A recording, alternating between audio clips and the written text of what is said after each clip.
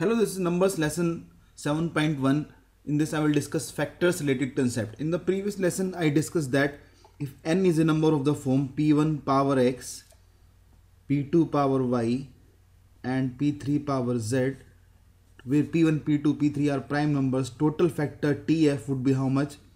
X plus 1 into y plus 1 into z plus 1. For example, number is, let's say 360 number is there. First we have to make it prime factorization. Can I say this is 4 into 9 into 10. You have to make it fast. 4 into 9 36 into 10 360. 4 is 2 square, 9 is 3 square. This is 2 into 5. Solving this 360 you will get 2 cube 3 square into 5 power 1. That will be the prime factorization of 360. So total factors of 360 would be how much? Add 1 to the power. That is 3 plus 1 into 2 plus 1 into 1 plus 1. You will get 4, 3 is 12, 2 is 24 factors of 360 will be there. Now the concept I want to discuss here is that if a number is a perfect square, then its total factors would always be equals to odd. Why so? Because a number is a perfect square. If a number is a perfect square, the power of every prime number would be even. P1 would be even, P2 would also be even, and P3 would also be even. There can be more than 3 prime number also. I am taking 3 for the sake of convenience. So prime factorization of any perfect square will be of the form P1 power even, P2 power even, P3 power even, that we have even discussed in the previous lessons. So total factor would be how much? Add 1 to the power, even plus 1, even plus 1, even plus 1, and that is odd into odd into odd, odd. Total factors would be odd. This is 18 square, we know that. 18 is 2 into 9 whole square, that is 2 into 3 square whole square. You will get 324 prime factorization as 2 square into 3 power 4. Now you can see that in this prime factorization the power of every prime number is even. So total factor would be how much? Can I say 2 plus 1 into 4 plus 1? That is 3 into 5, 15 total factors would be there, and that are odd. So very important concept I am going to discuss here is that if a number is your perfect square, then total factors would always be equals to odd. Or vice versa, you can say that if total factors are odd, given to you that total factors are odd, the number will always be a perfect square, and that is a very important concept. Let's discuss more on factor. 360 we know that was equals to 2 cube into 3 square into 5 power 1. That was 360. Now we will discuss here in this lesson about the total factors, odd factors, even factors, and so on. Now total factors we know. What about if I want to find the even factors, odd factors? Now first of all let's discuss how the factor actually formed, how this formula comes. Formula we know that total factors would be how much? We just discussed this would be 3 plus 1.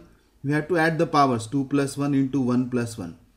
That is 4, 3 are 12, 2 are 24. But how this 24 came into the picture? How this formula came into the picture? Can I say that 2 power 0, 2 power 1, 2 power 2, 2 power 3 all individually are the factors of 360? That's part 1. 3 power 0, 3 power 1, 3 power 2, these are also the individually they are factors of 360. 5 power 0, 5 power 1, they are also the factors of 360. Now if you take one number from first side if you take one number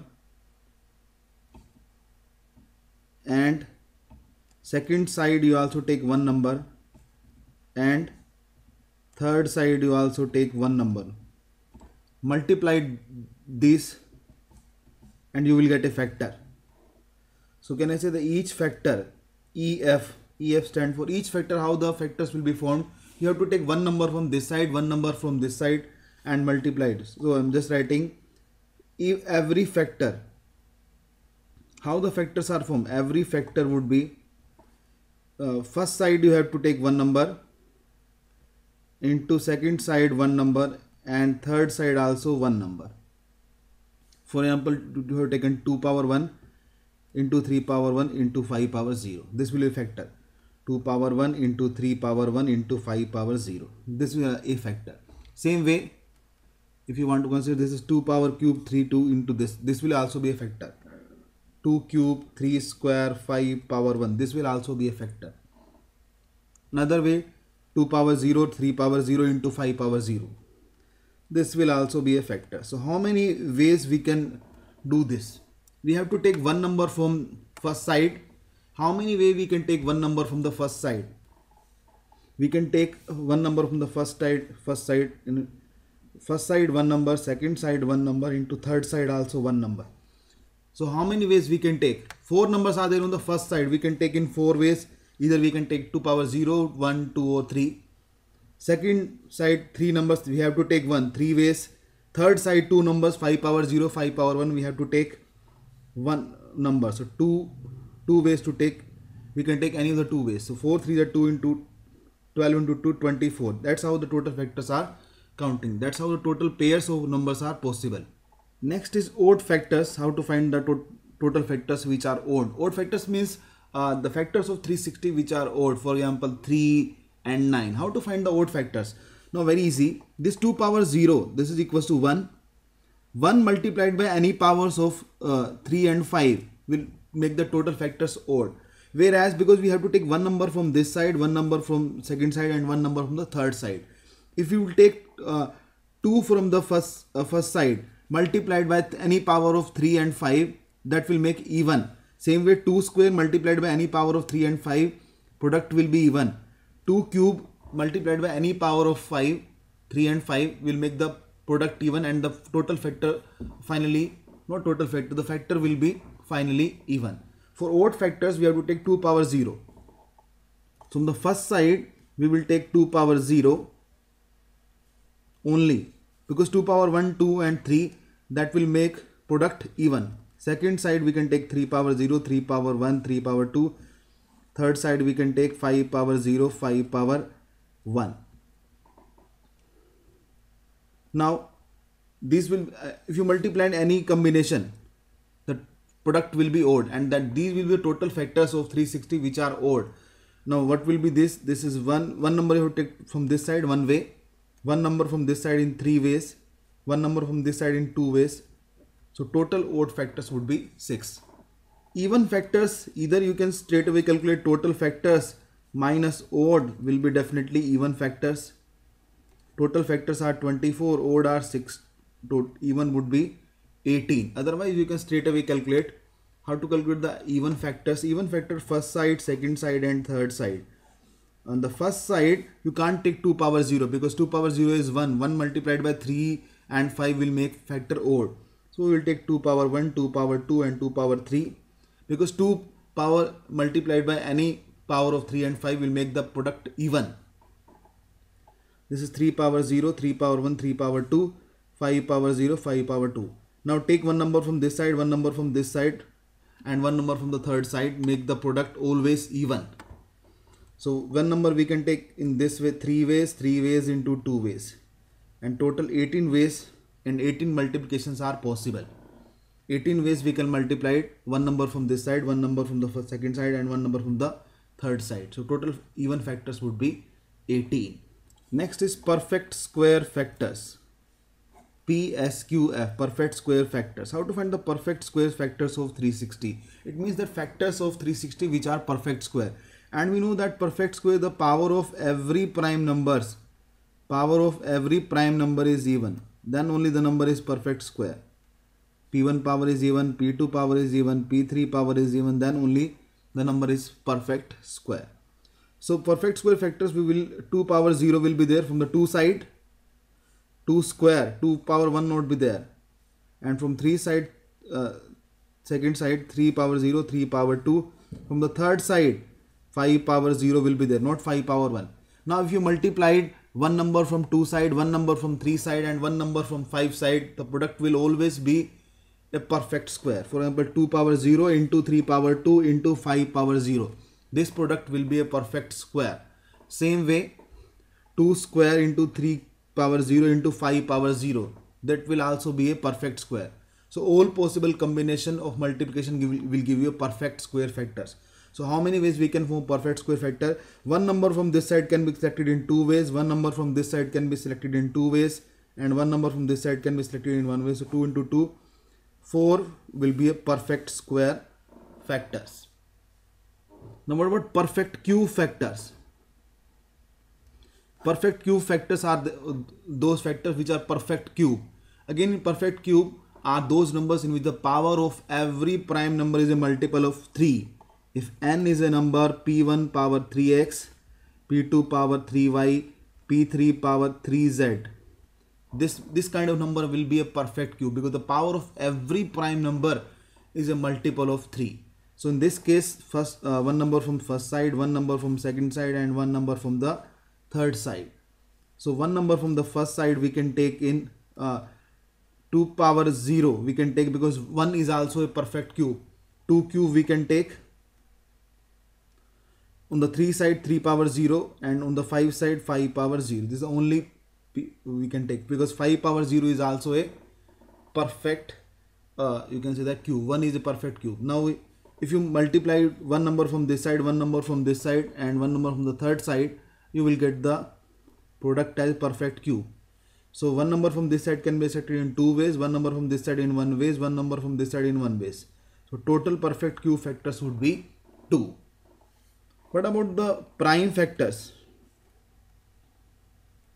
Prime factors of 360 are basically these P1, P2 and P3. So prime factors of 360 are 3 prime factors would have. For example, a number is there, P1 power x, P2 power y, P3 power z, and P4 power, let's say, theta. This is the number. Now how many prime factors it have? Prime factors PF, prime factors of this number would be how much? P1, P2, P3, P4. That's all. Four prime factors are there. 4 prime factors are there for n. So prime factor, simply you can calculate how many prime numbers are form the big number. Next concept is very important. Number of ways of writing a number n as a product of its factor. I am taking n as 48. So first I will calculate number of ways of writing 48 as a product of its two factors. Now first of all I will write the all factors of 48. First of all I will calculate this question manually. 1, 2, 3, 4, 6, 8, 12, 24 and 48. These are the factors of 48. I have written them in ascending order. 16 will also be there.